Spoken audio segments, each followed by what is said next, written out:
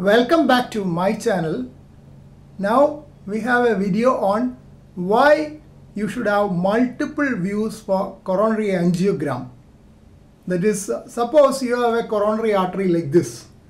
If you see in this view, you can see the full extent without any foreshortening. Suppose I turn it this way around. It's a foreshortened view.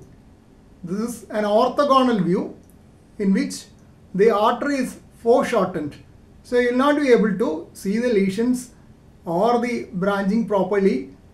That's why we need orthogonal views. Orthogonal views are views which are perpendicular to each other.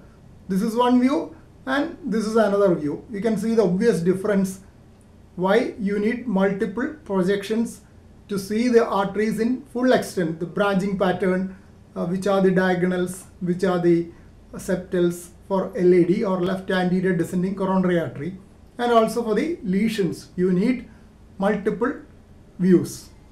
Another reason why we need multiple views is for assessment of eccentric lesions. Suppose there are two lesions as shown here. One is eccentric lesion, the other one is concentric lesion, and I have shown imaging in two planes. I'll explain further. This is an eccentric lesion in a coronary artery. Suppose you image in this plane, X-ray beams passing from here to the X-ray source is here and the image intensifier is here. If this is passing this way, this may not be imaged at all because it is passing through a region where there is no lesion.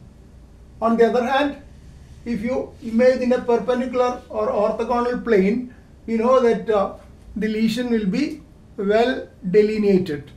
That's one simple thing. And look at this lesion. This is a concentric lesion. In a concentric lesion, whether you image in this plane or this plane, there may not be much difference. It will be almost similar. But concentric lesions are quite rare. Most of the lesions are eccentric. Then for concentric lesion, there is a trap. Suppose there is diffuse disease throughout the length of the coronary artery. You may not see anything as a lesion. Usually we compare the normal segment with the abnormal segment to say that there is a lesion. Suppose the whole length of the coronary artery is diseased with a concentric lesion, then you might miss the lesion also.